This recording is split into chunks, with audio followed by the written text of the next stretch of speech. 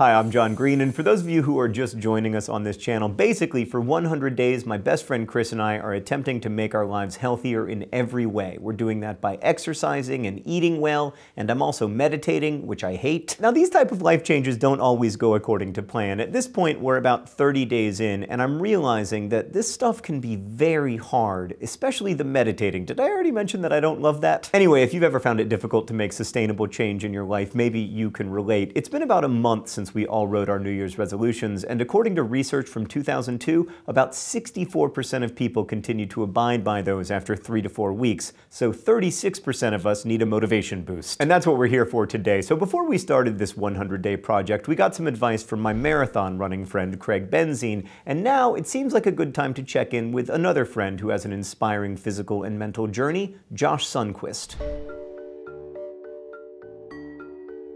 I was really active growing up. I played a lot of soccer. I played Little League baseball for a little while, but soccer was like my main kind of sport. And then I was diagnosed with cancer when I was 9 years old, and I lost my leg. And so there was a time when I was kind of looking for new sports that I could still do with one leg. So while I was still on chemotherapy, I had the opportunity to go with my rehab hospital to the local ski resort in Virginia where I grew up to learn how to ski. And I immediately grabbed onto skiing because it was kind of a thing that I could do with one leg. In fact, I could go as fast down the mountain on one leg as anyone else could on 2 legs. And I got really serious about that and really wanted to go to the Paralympics. That became like my goal, and I started training in a very serious way. I actually graduated high school a semester early so I could move out to Colorado and train full-time in Winter Park.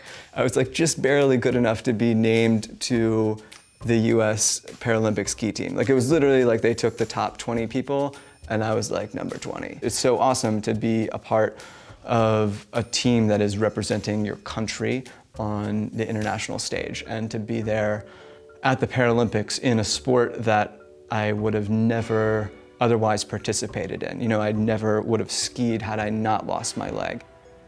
So it's just been in the last few years that I've had the opportunity to play on the US amputee soccer team because it's a relatively new adaptive sport. It's such a personally meaningful thing to be able to do because soccer was the sport that I played when I had 2 legs. It's literally better than I could have imagined, and I don't say that hyperbolically. Like, I would have never imagined that this would possibly be a thing that would have happened in my life. I think that having a sport to play and having a team that you're on is like a really good motivation for any sort of like fitness goal. Having that sort of social accountability is a great way to stay motivated sort of on a day-to-day basis, because you're like, oh, I'm doing this so that I can get better at that event, or so that I can be a part of my team and I can contribute to my team's success, like when we're competing. So I have like a daily mental health routine that I've sort of developed for myself. These are the 4 things that I find to be really, really beneficial to me in terms of reducing stress and increasing just like positive connectivity to the world and to my relationships. And those 4 things spell an acronym, GERM with a J. So J stands for journal, which is just a free association journaling of just whatever is on my mind, whatever I'm worried about, just kind of stream of consciousness, getting that out on the page. E stands for exercise. Study after study shows like that exercise is really essential, not just for like your body and the way your body functions, but for releasing like positive neurotransmitters in your mind that just make you feel better. Like, a lot of times I hear people say, what's the ideal like fitness routine, or what's the ideal like activity for getting in and staying in shape? And the answer is very simple. The ideal activity is the one that you do every day. Like, that's it. It's finding a thing that you enjoy enough that you naturally want to do 5 times a week, 6 times a week. R stands for reading. Specifically, I try every day to read something that helps me in a mental health sense. So it might be reading something about mental health, or reading something about letting go of stress or letting go of anxiety. And M stands for meditation. For me personally, meditation is really the cornerstone of my mental health routine. You know, we have this thought stream in our mind, this voice, right? That's like, oh, you gotta do this, you gotta do this, there's this problem, this thing, and it's like all these things that we have to fix, right? And we have all these like problems in our lives. Meditation is just watching those thoughts and just saying like, those are thoughts, that's a thought, that's a thought.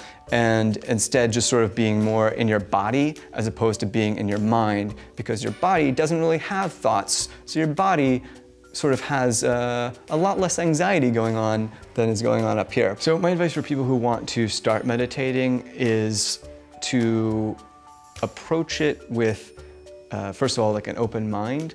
Secondly, with the expectation that it probably will take you a while to kind of find maybe the type of meditation or mindfulness practice that works for you. I've tried like a lot of different techniques over the years, and I don't think that any one technique is necessarily magical, but I think that learning a number of them is useful. For the people who could really benefit from meditation, it is a really, really hard thing to do. Really uncomfortable, really difficult, and really counterintuitive. Just the idea of meditating, which is to say like sitting still, literally doing nothing, like that's kind of the definition of meditating, is actually doing nothing. It's very uncomfortable. From a place of like a busy mind and a stressed body, meditation sounds so crazy, but then if you can get to that place of relaxation, then you realize how important it is. But like crossing over that bridge is incredibly difficult. So that's the M, which stands for meditation. So journal, exercise, read, meditation. I try to do all four every day, and I find that to be really, really essential for me in maintaining a baseline level of like just functionality from a mental health standpoint. Thanks, Josh, for always being an inspiration to me and for some much needed advice. And I know I need to work on the M in germ. It sounds like it might take me more than 100 days to get a handle on that, though. And to be honest with you, I don't know if I can do that, Josh. I might just be a jar, not a germ. If you want to see how the rest of my journey with Chris has been going, there's a link to a playlist for the entire series in the video description below. For the record, my mental health acronym would have to include a B for binge watching and also an A for anxiety, feeling. Thanks for watching. I'll see you next time.